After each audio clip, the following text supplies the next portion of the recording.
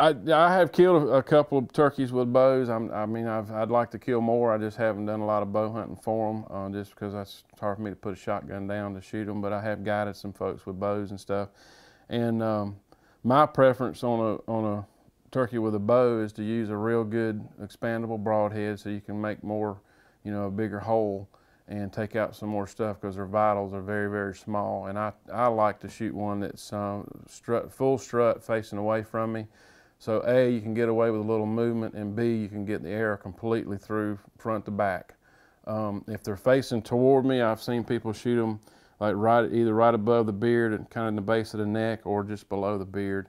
And if they're broadside, you shoot them right in the wing butt. And that gets, if you're looking for a full pass through, like I said again, with a good expandable broadhead is what I prefer to use.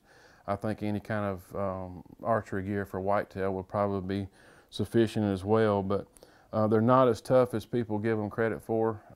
The ones that I've seen shot with a bow, they don't typically go very far, and they just kind of fall over. So they don't take a lot of blood loss to take one out. So it's not very hard to kill one with a bow. The hardest thing killing one with a bow is getting away with a little bit of movement, so you can get your bow drawn.